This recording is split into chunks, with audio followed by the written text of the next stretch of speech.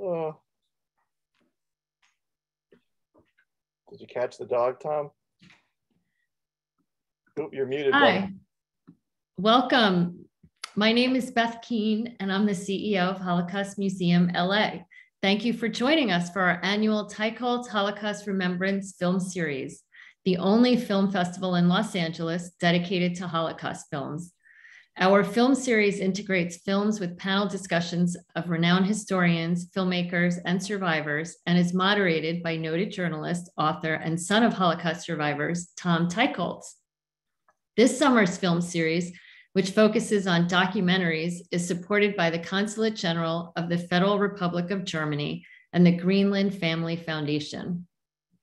Founded in 1961, Holocaust Museum LA is the first survivor-founded and oldest Holocaust museum in the United States and houses the West Coast's largest collection of Holocaust-era artifacts.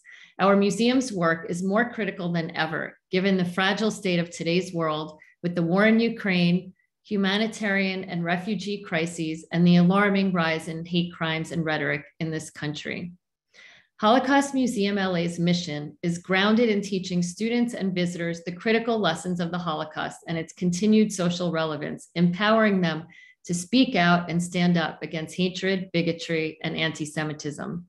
We strive to build a culture rooted in kindness, empathy, and treating people with respect. Film is a great medium for seeding interest, increasing knowledge, educating, and raising difficult questions about the Holocaust. Holocaust Museum LA launched the annual film series in the summer of 2016 through the support of the Teicholz Holocaust Remembrance Film Fund. The fund was established by Tom Teicholz, who has written extensively about the Holocaust and the Holocaust in film. Tom's parents were both Holocaust survivors. His father was a resistance leader who helped to save Jewish lives after the war. His mother had been an actress in Hungary. Thank you so much for joining us tonight for the panel discussion on the film Pizza in Auschwitz, where survivor Danny Chanoch retraces his steps during the Holocaust with his adult children, with the intention of spending a night in his old barrack in Auschwitz-Birkenau. The intergenerational film straddles history, Black comedy, deep heartache, and the relationship between trauma and resilience. We are pleased to welcome our panelists this evening for what I'm sure will be an informative discussion.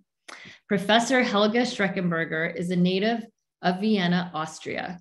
She joined University of Vermont's Department of German and Russian in 1986 and has been the chair of the department since July 2009. Her recent course offerings include Taking Flight, Tales of Exile and Migration and People of Color in German and Austria. She teaches courses in Holocaust studies, including the texture of memory and the legacy of the Holocaust, which examines identity and the second generation.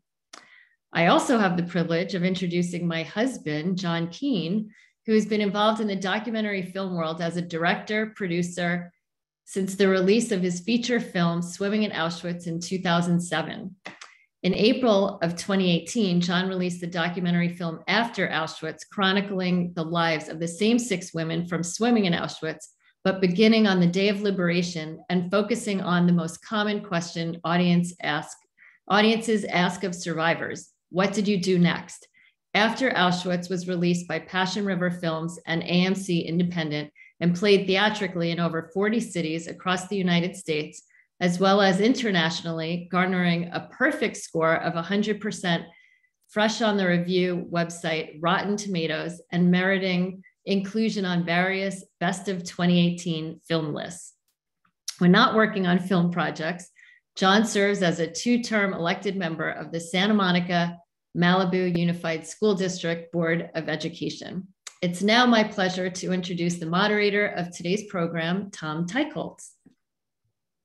Thanks, Beth. And welcome. Both Jon and Helga have been part of our panels before, and I'm really delighted that you're joining us again to discuss Pizza in Auschwitz, which is a, in many ways, unusual documentary. It's a film by Moshe Zimmerman, Danny Chanoch, a survivor of many camps who has gone back several times but never with his grown children. Finally gets his adult children, Miri and Sagi, to agree to go with him. And together in a van, they traipse across from Vilnius to Auschwitz-Birkenau. And it's a dysfunctional family adventure that I think it's going to be very interesting to discuss, particularly in the context of them all being Israeli. But I wanted to begin with the facts, which is that Danny Chanoch was a teenager in Auschwitz and Birkenau. And I wanted first to begin by asking you, Helga, about sort of the context of the experience of a child there. Yes, I mean, you said that Danny is very unusual for surviving several concentration camps. It's even more unusual that he survived as a young man, as a teenager, or as a child. Because if we look at the numbers, the odds are very, very much against him. So it has been now established that among the 1.3 million people who were deported to Auschwitz, there were approximately 232,000 children and young people up to the age of 18. And of those children, 216,000 were Jewish, about 11,000 Roma and Sinti, 3,000 Polish, and the rest came from the Soviet region. Of the 232 children, only 23,500 were registered in the camp, which means that more than 200,000 didn't even enter the camp. They were murdered upon arrival. So they didn't make it to the selection process. And of the children who were registered, only 4% were Jewish. So roughly 8,600 Jewish children of the 216,000 who were deported to Auschwitz even made it to the camp. So these numbers are staggering. So Danny did make it to the selection process, and it is not clear what the criteria for the selection process were. We don't know what the age standard was or what the standard for height was, but we know that generally the more hardy you look, the fitter you look, the more suitable for labor you look, the better were your chances. And we also know from stories from Elie Wiesel, for example, that the children who were entering the selection process were often advised by the people who worked there to lie about their age, to make themselves older. And we also know from Danny and from Elie Wiesel that younger children were usually murdered upon arrival. So I think that's the context that we have to realize, that Danny's survival really is nothing short but a miracle. Yes, and you're right. It is staggering, and when you have numbers that big, it's hard to really just think of the individuals who, if 200,000 people, if you line them up, it would just go on and on and on. Now, Danny, in this film, we see a lot of his personality, which is quite aggressive, domineering, and he has also a very dark sense of humor. He describes himself as having a BA, which is a bachelor's from Auschwitz. He describes himself as having his pediatrician having been Mengele, that was his childhood doctor, and he's quite rigid in how he wants things to go, and we see the problems with that throughout the film. Now, I wanted to ask you, Jon, having made 2 documentaries about survivors, what was your experience in terms of their personalities, and did you feel a sort of glimpse of recognition in seeing how Danny, conducts himself. Yeah, there certainly is. And again, we generalize because we're talking about hundreds of thousands of survivors, so we tend to generalize. Watching this film with Danny reminded me why I tend to work with female survivors, because you don't see this personality as often. But it is a personality that I've come across, which is that idea of, look what I did. Look what I showed them. It even says it in the film. It even says I showed those bastards. His entire remembrance of the experience was just one of, I did it, I showed them. There's no emotional connection. It's almost like everything's shut off. And now that he's out, there still is no effort to make that connection around. So he's a difficult topic for a film, because you talk about the personality. The personality is one note, and it's incredibly strong. And then we talk about humor. There was a lot of humor in the camps. He never references that. He uses it almost as a cudgel in his conversations. And it's difficult for me to even call it humor, because usually in humor, there has to be some kind of connection. I'm making fun of myself. I am chopping down the hierarchy, or I am, there's none of that with him. And the example I'll give, there's a great story of my wife Beth was at the museum the other day, and a survivor from Hungary came in, and there was a new picture up on the wall of the barrack in Birkenau. And she comes and she goes, "Oh, look, my bedroom." That's funny, because it's her. But with Danny, the humor goes beyond that, where he talks about the BA made me chuckle. But then as he starts making those little jokes to the waitress in Poland, maybe there was some German SS, maybe there's some Nazis, they know what happened to my parents, ha ha. And it's almost like he's lashing out at people through what's supposed to be humor.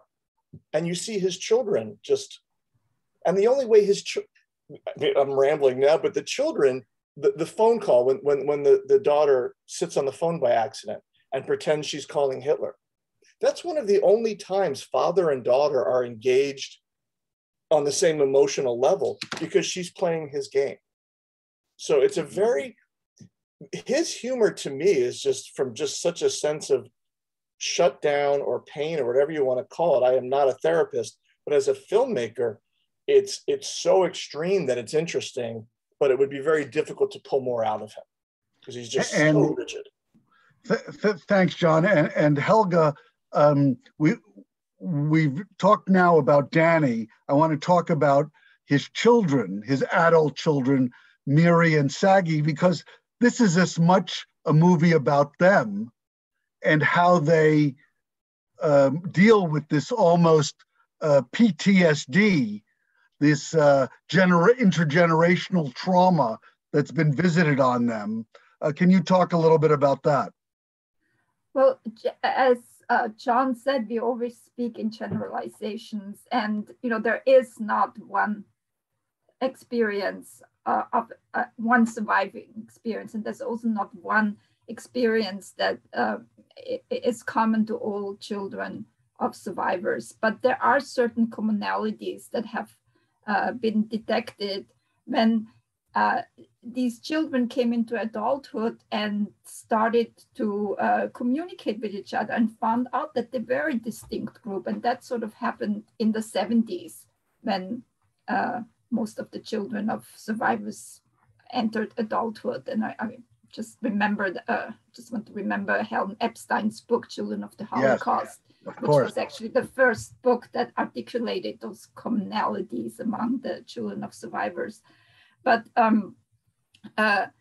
the experience of the parents had a very, very intense effect on the life of those children, the way how they look at the world, the way how they define their own identity, and the way how they interact with other people. And it's been discovered that it didn't matter if the parents were like Danny, who has talked to his children incessantly about his experience, or other examples where the parents do not talk about it. it didn't matter. The children of the Holocaust survivors said they were always aware of the parents' experience as long as they can remember.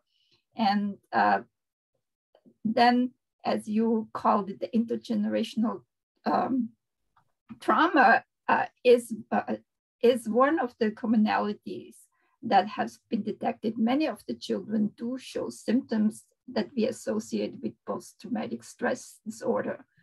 They have nightmares. They are irritable, but it also had a positive effect of them. They're very resilient. They're adaptable.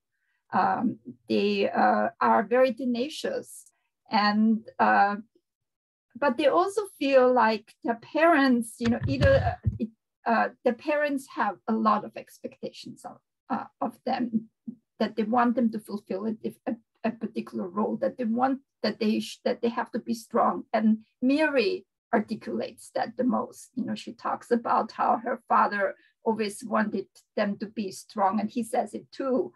And then another thing that Miri articulates is that the Holocaust imagery was always present for her, in the way how she really identified herself. She talks about when she hears knocking at the door, she thinks it's the Gestapo, or when she goes in a forest, she thinks she will be chased by the Nazis. And if you look at the literature, we always have this Holocaust imagery. If you think about Spiegelman, he has this image of the gas coming out of the shower heads, or Helen Epstein, when she stands and looks at the subway, they turn into the kettle, the trains that deport the Jews to Auschwitz.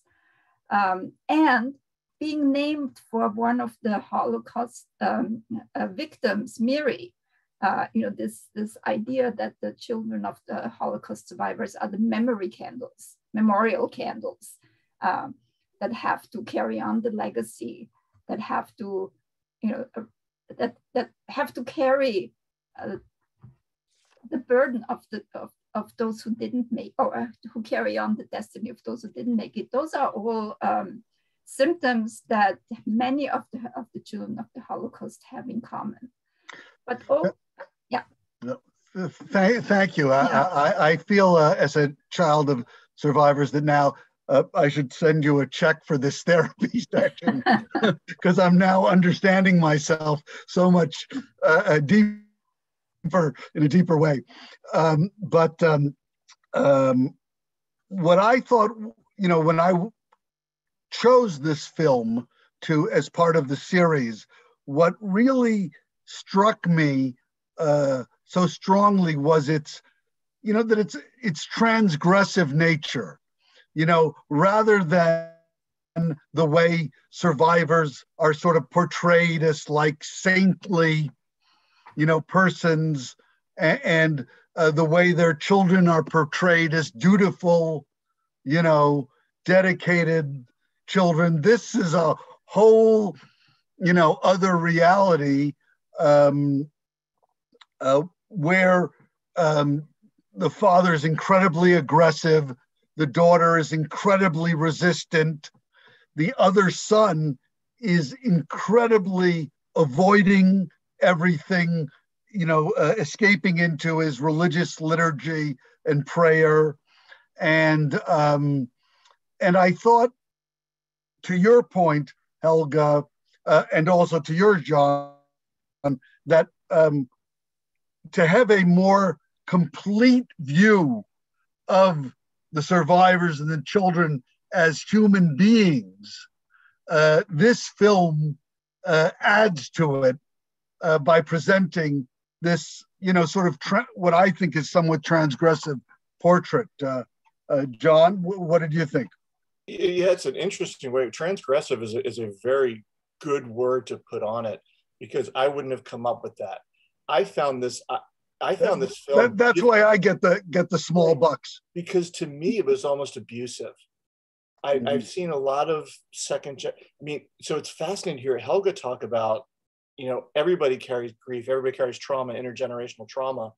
I just wonder how we talk to second generation, third generation matters, as opposed to the fact that we talk to them.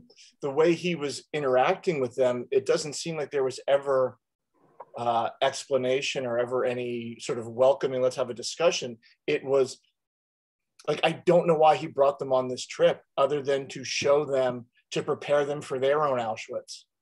It wasn't paternal. It wasn't a connection, emotional connection. It was just dragging them along. Look what I did, see what I did. So his way or the highway, right? Which? His way or the highway. He had an idea that he needed to, in a sort of compulsive fashion, go through. And of course, you know, he couldn't really do that. At the end, he kind of has to give up and say, okay, this was enough. Helga? Yeah, and even like, I'd love to hear Helga's point on this too. Like, you look at two children, and you mentioned you've got one who is terrified when there's a knock on the door, and another who was retreated into a deep Orthodox Judaism. And it's like, both children have gone to such polarized positions because of this cudgel of a parent. Whether you can even call it a parent, or whether you could say it's a child who never developed emotionally past his trauma. I see it a little bit different. I see that there is, despite everything, despite this resistance that Miri has, she deeply cares for her father. And not just because she feels guilty. I mean, she's concerned about his health. She's concerned that he's actually, getting himself sick by getting so excited about what he needs to do and what he wants to do. She's critical of him. She admonishes him about Sagi's security, that he lets him go to this German town as an Orthodox Jew, not ever thinking how uncomfortable this might be for him.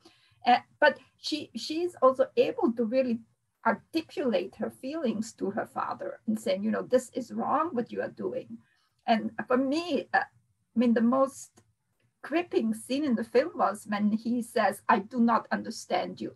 Right. And she says, and we don't understand you, but be happy that we don't understand you, because if we understood you, it meant we would have had the same experiences. And do you want us to have those experiences? And that was such a but such an emotional moment. And I also think she did get through to him, because that's when he said enough. It's like, we'll never know it. And you're right, that idea of no one who lived it will never understand it. So therefore we can't engage in it. But for him, the price of admission for him was understanding. He says to the person, the filmmaker, did you ever survive a children's selection? No one did. You said 1 in 25 did on that day. No one, but that's the price of admission. No one understands him. And there is love coming from the children. I agree with you on that, but no one can meet his standard. I also thought one of the interesting aspects of this movie is that it's an Israeli film. And I think that in some ways, within the narrative and mythology of Israel, post-Holocaust, there was this notion of the new Jew, the tough Jew, the Jew who, right? And I think that Danny Chanoch is in part representative of that. And Miri is, well, first of all, Sagi, the religious Jew, is representative of that strain of Israeli life, right? The religious observant strain that flooded into and that Ben-Gurion gave special privileges to in order to allow them to thrive in Israel. And then you have Miri, who to me represents the contemporary Israel that we see engaged in today's complicated Israeli politics. So I think there's an aspect of that at play in this film too. It's funny because, again, we'll generalize with Israelis. There's a survivor who is one of the founders of our museum, Freddie Diamond. And Freddie, when he moved to Israel after liberation, they started a kibbutz for survivors. What did they call it? Kibbutz Buchenwald. And that was that, we're here. Yeah, we can take Buchenwald where we want. We own it now. And the other people were like, didn't we have enough in Germany? We have to have more Buchenwald in Israel. You know, it's like that attitude, like, look, you puff up. And this brings us to the scene in the movie that no one really can get over, which is the scene where Danny has a confrontation with the administrator of Auschwitz-Birkenau. Now, before we actually discuss that, I know, Jon, you filmed there and you had your own interaction with this same person. So tell us about that. Yeah, the first time I filmed in Auschwitz was in 2005, and this same lady was in charge of the filming. And let's remember, they're less than 2 decades removed from communism. It was not as popular to be there, and it just started coming in vogue. And they were just very driven by forms. You filled in a form and you turned your form in, you were allowed to do X, Y, and Z. They didn't really care what you were doing as long as you filled the forms in. And I was furious at one point when they tried to start charging me this, that, and the other, but I got mad at my translator and just said they should be paying us to come here to film. So I understand why Danny, but the extent he took it to was so uncomfortable, because I knew that this woman was merely doing the job she was supposed to do. Jon, tell people in the audience about the scene, because it's a scene where Danny comes to Auschwitz-Birkenau to film. He's in the main camp Auschwitz where the offices are, and he was expecting to be there and film in his barrack at night. He wanted to sleep in the barrack in Birkenau that he was kept in. So he goes to the offices in the main camp, and they were expecting him 2 hours later. Seems like not a big deal, but at that time, at that place, it's a huge deal. So he got furious when they didn't allow him to do whatever he wanted because of the tattoo, and he showed it. And it reminds me of a story at the 50th anniversary of the liberation. The Jews were kept outside the gates of the main camp, survivors. And my friend Renee was there inside trying to scream to survivors of Auschwitz are trying to come in, and you won't let them in. And the little woman who was in charge said, Madame, we are only following orders. At which point Renee loses it. But back then, Auschwitz was not what it is now, where you have Polish people who are dedicated to remembering what the camp was and preserving it. I felt so uncomfortable for this woman, who I also had wanted to yell at. I felt that she was I felt that was not fair how they did that, to walk in with a camera and film somebody without their knowledge and then to attack her in that way. It had nothing to do with Polish culpability. It was really uncomfortable as a filmmaker to watch that, and as someone who works in education in the Holocaust. And to your point, Jon, what he was saying was, here, look at my number. This is my reservation. Right. I should be able to sleep here because I have this. And you can't argue that. You can't argue the raw emotion the survivor has coming back there. But it was so displaced onto this woman, just because she was Polish. And again, I'm not sitting here saying, oh, the Poles had no. I'm not doing that. I have had issues with the new regime in Auschwitz now, where they're trying to change the history a little bit and how they talk about things. Like outside the fences, oh, here's where the Polish farmers helped prisoners. No, they helped Gentiles. They didn't help Jews. No one helped a Jew in Birkenau. So that was a tough scene. It was a tough scene. It was uncomfortable. And when she started to cry, I did feel bad for her. And I had wished that maybe the scene could have been edited a little bit. But on the other hand, I could also understand this. You need to fill out the form. And this is, you're supposed to be here in 2 hours. And no, we are not flexible. And no, we don't understand. Right. We are following the rules. That for somebody who has heard that as the justification for what some of the people in the concentration camps did to the prisoners, I could see how that would just make him explode and be as unpleasant as he was. So I can see both sides, but I also understand. I also felt very, very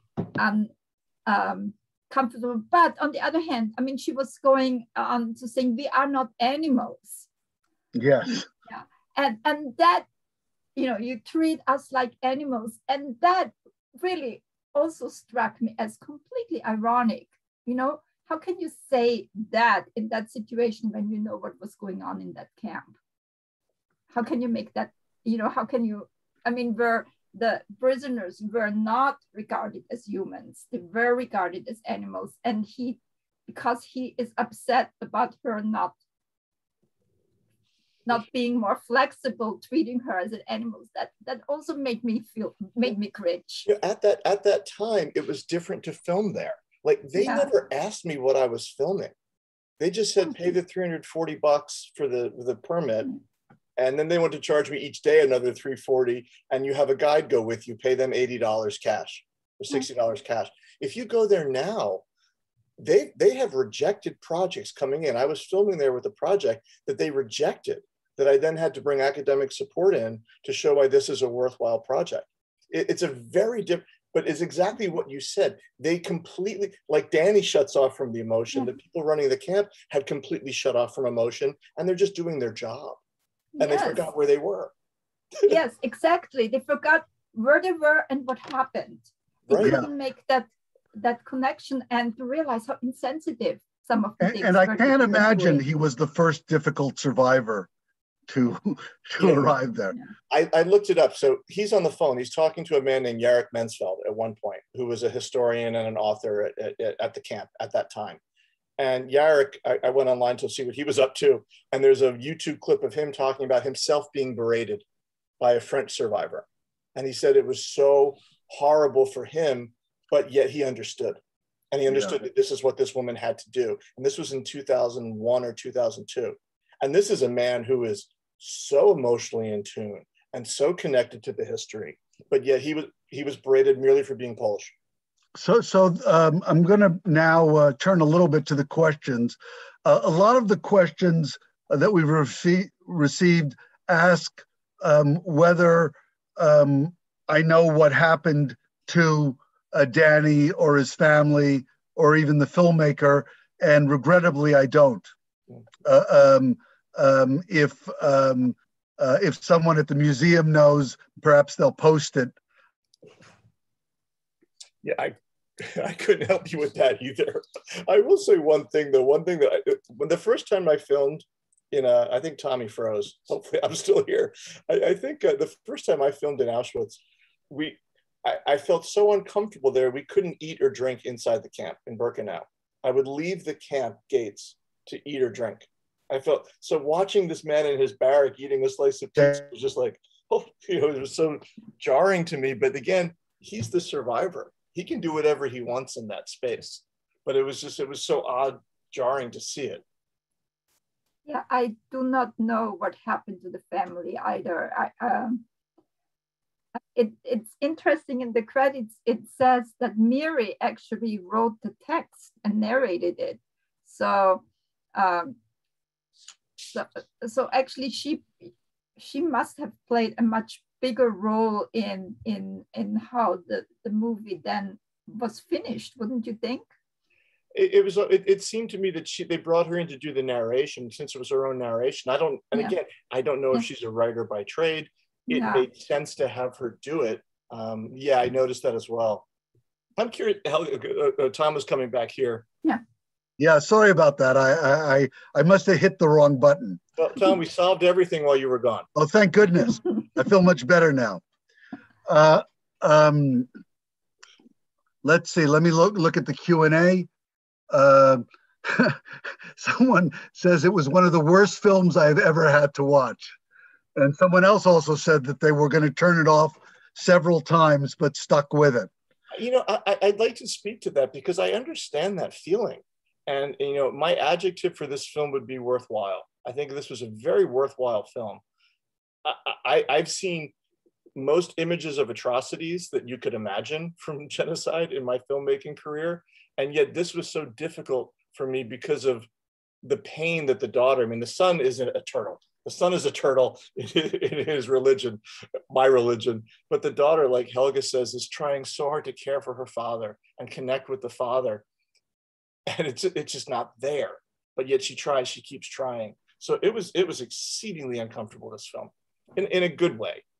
Yeah, and again, I felt it's not the film you usually see, you know, when you do a Holocaust film series. And I thought it was worth showing for that. Helga? I also found it very difficult to watch. And maybe I'm a little bit more forgiving of Danny than Jon is, because I felt a lot of pain and anger in this man that he has suppressed because he wanted to be strong and he wanted to be the survivor and he wanted to triumph at the end. But there is all this unresolved pain and anger that I don't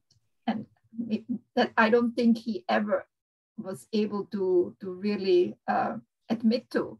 Yeah, and behind all this activity and this energy, I was watching it with my 20-year-old daughter, and she said, "My God, how old is this man? Look at how he runs and how strong he is, and how this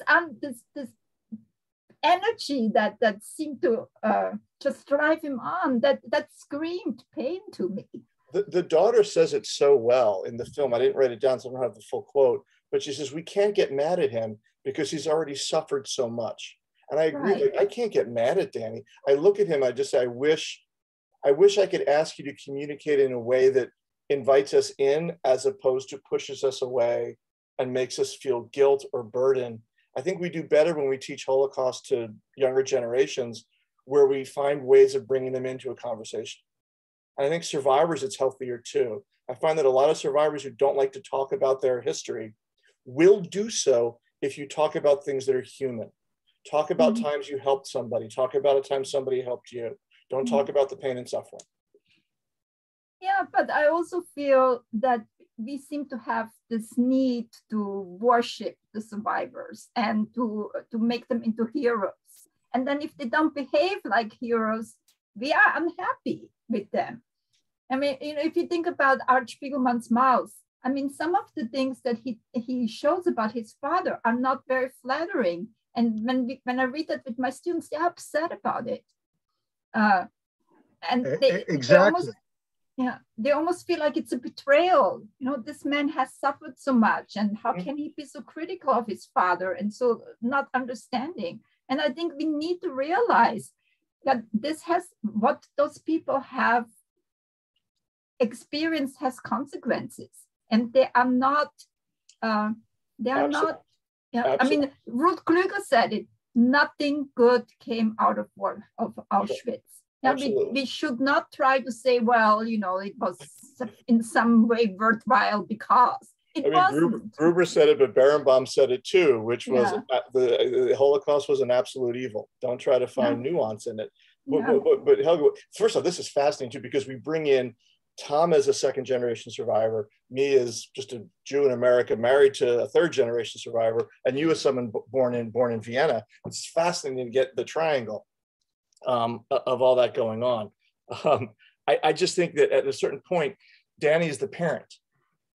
He's a parent of 2 children. And I'm looking at it as a parent, and I'm like, I wish there was some way to help him communicate with his children and to be the parent in that situation. And so I'm not looking at it as like, you need to act in a certain way because all survivors must act. No, I mean, he can act any way he wants, and I'm not judging anything he says or does because of what he's been through. I agree with the daughter, but at some point you have to be a parent. If you're with your children, what's the role? And I don't know the answer to that. Like, I don't know why he took them on this trip. Honestly, I really don't know why he took them on this trip, other than to just show them where he was and show them what he did, as opposed to what they could take from it. Like you said, you don't understand me. I don't understand you. This trip doesn't change that. But they spent time together. Listen, he needed to enact this piece of him with his children. He had experienced it himself. He had gone back to reunions.